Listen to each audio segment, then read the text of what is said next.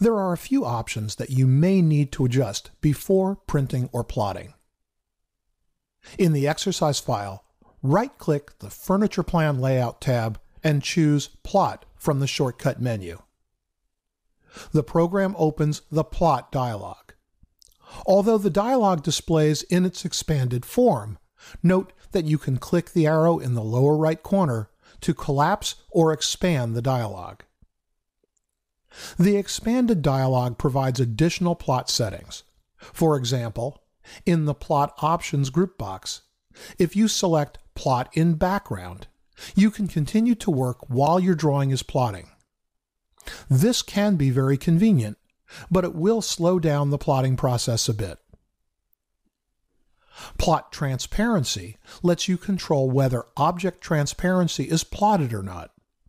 You should only select this option when plotting drawings that actually include transparent objects, because turning this on can impact performance.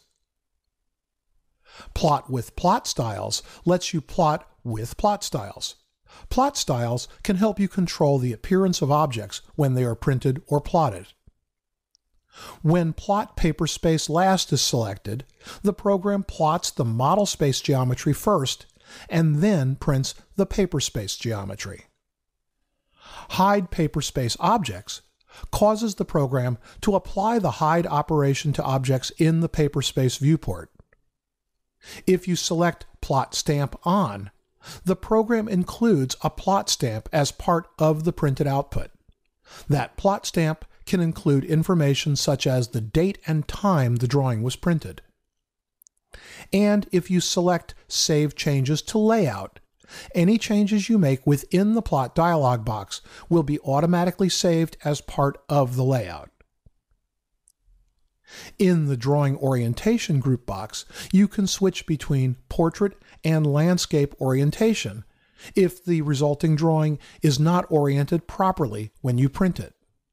You can also choose Plot Upside Down to print the drawing upside down if necessary in order to place it properly on the printed sheet.